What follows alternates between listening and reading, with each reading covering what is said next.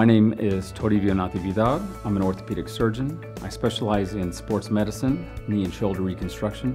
I've been in private practice here in El Paso for over 6.5 years. So my approach to patient care is really very holistic and comprehensive.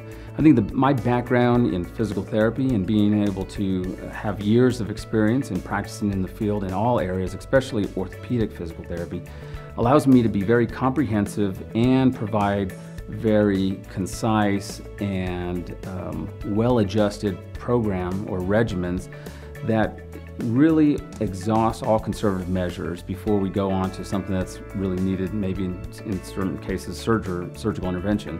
So with that, I think my experience and my knowledge base offers something kind of unique to our patient population here. I think a matter of gaining a patient's trust and respect is to first and foremost always be honest.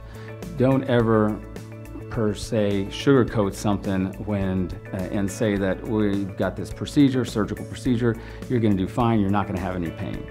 I always tell the truth. When we're doing big surgeries or important cases, there's a component of the surgical component and a component of the rehabilitation. And I think being forthright with your patient, being honest, that helps to develop that trust. That way there's no surprises either before, during, or after their care during a surgery or follow-ups in the clinic.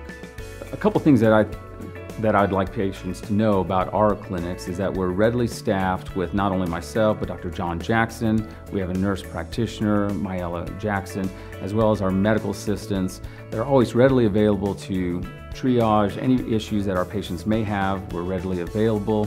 And we're staffed to be able to take x-rays in both our east side and our west side clinics. So we're always there. We provide the ability to administer ultrasound-guided injections for the joints, in particular the shoulder, hip, knee, and so forth. So we've got a very comprehensive clinic that is well localized in both the east and west side of El Paso.